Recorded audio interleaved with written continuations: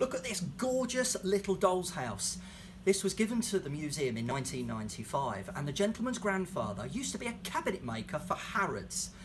This is a right little exhibition piece. Now, the name on the house is Ivydean, and they're usually a perfect replica of a genuine house. We would love to know if you can help us and identify if this actually is a property, a house that was from Essex. Let's take a quick look inside.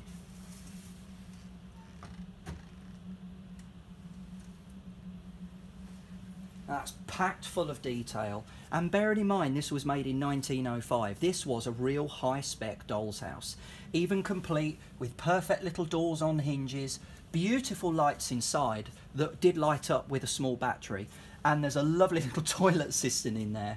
So we would really be interested to know if any of you out there also have some extravagant doll's houses at home. Please send us some photos and share them with us on the Facebook page. Thank you.